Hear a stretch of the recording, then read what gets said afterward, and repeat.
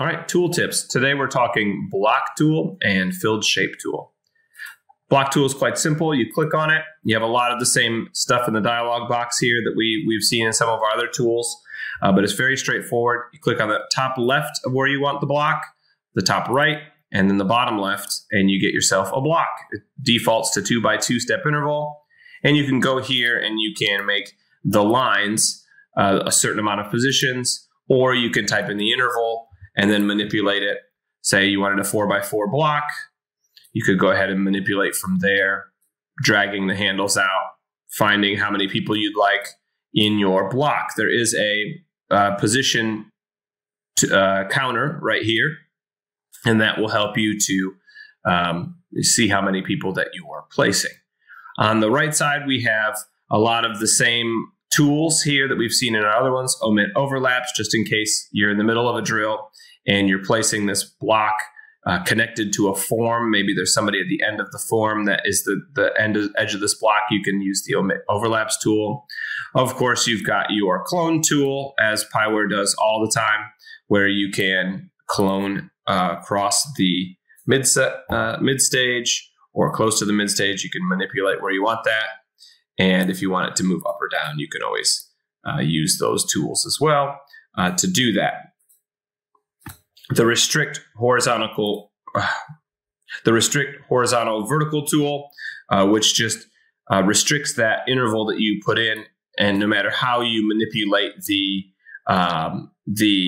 block, it'll make sure that that 4-step spacing is something that it doesn't allow you to change. And then dim others, which in the case of using the block tool in a drill, will dim the look of the other symbols that you are not working with at the time. And then that way it's just a little bit easier to see who you want to pick to go where.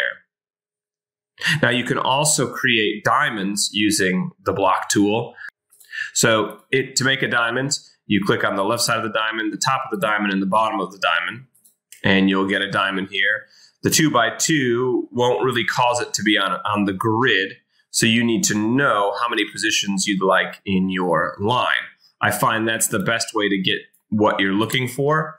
In this case, if I wanted a kind of a 2x2 rise over run, I would put 5 positions in by 5 positions, and then I would have this locked in, and it makes it the 2.82, which is usually to make the kind of the on the grid 2x2 rise over run. Now from here, you can lock this interval, and you can unlock the positions, and then you can make this however big you want and manipulate it from there if you needed to make it larger. Now, I thought maybe the rise over run tool would do this for me, but it didn't really do what I thought it did. Let me show you what I'm talking about. So I did my diamond, top and bottom, and I went to rise over run, and I put 2x2 in, and I really get no change when I do that. So I'm not quite sure how I need to manipulate this tool, the rise over run. It's not as straightforward as it was with the line tool that I used in my Big 4 video. So I still recommend using this method. Just know how many people you want. Start by making the small diamond and then locking the interval, unlocking the positions, and then just dragging it out and making it, the size that you want.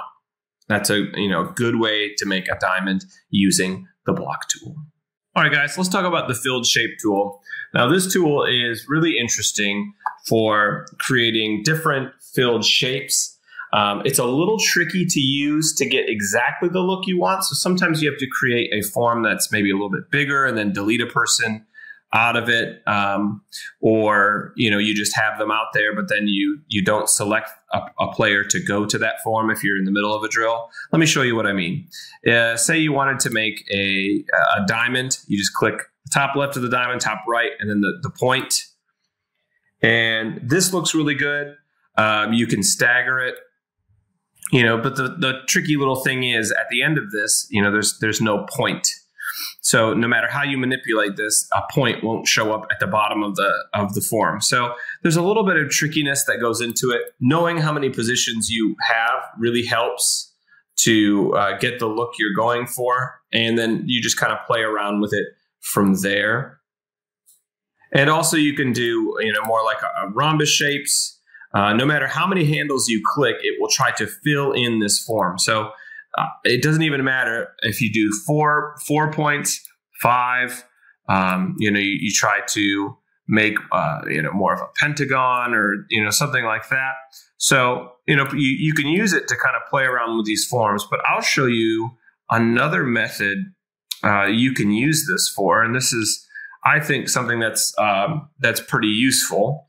Of course, like usual, you can change the horizontal interval. You can change the vertical interval, how many positions you want. You can clone it. All of the typical methods and things that are available in all of the tools. But there's a couple things that are really cool about this tool. One, you've got stagger, which will move people into the windows. That's a great feature. But this other one is this scatter places. So let me show you something that's pretty cool.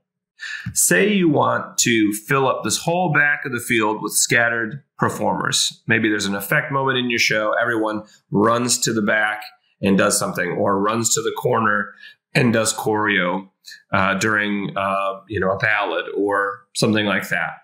And you just don't exactly know how to randomize them. This is a great tool for doing it. Say you want them all around the back. Fill up the zone with how many people you want. Say you have 64 kids that need to go there, and maybe make them 8 by 8. So you spread them out, but it looks too blocky, obviously. And the more you manipulate this, the positions will change. So you just got to make sure you do that. But click this scatter places button. Now it looks a little funny now, but if you want everyone to be at least like 6 steps from each other, just hit 6 in this distancing window right here, or 8, and then hit randomize, randomize. Okay, now it's going to tell you that there's only enough room for so many people. So you may want to start making this smaller. 5 looks like we can start fitting in the people we're looking for. You can lock in your number of performers to 66, randomize, and it'll give you a completely random set of dots. And then, of course, you go there and you can accept it. You can pick which kids go to which dots. But it's a nice way to make a totally random group of people on the field.